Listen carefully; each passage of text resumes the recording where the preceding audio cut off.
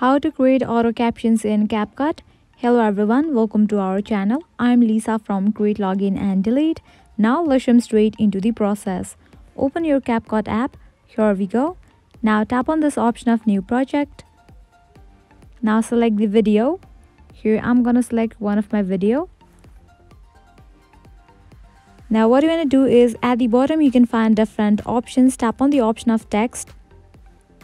Now over here you will find this option of auto captions. You have to tap on it. Now firstly you have to select sound source.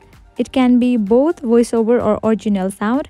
As my video includes of the original sound, I'm gonna select the option of original sound. Likewise you can select the language. Tap on this option of language, and from here you can select whichever language that is suitable for you. I'm gonna set it to English. Likewise, you can toggle on for this option of identify filler words and pauses. You can toggle on for this option of dynamic captions and remove selected captions. And after you are done, you can tap on start given at the bottom. It is in the process, just wait for a few seconds.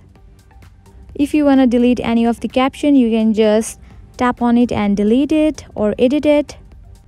CapCut has created the auto caption for this video. Now here I'm gonna play it. How to accept collaboration request on Instagram account.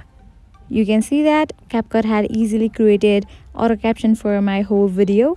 This is how you create auto captions on CapCut. I hope now you guys are clear about how to create auto captions in CapCut.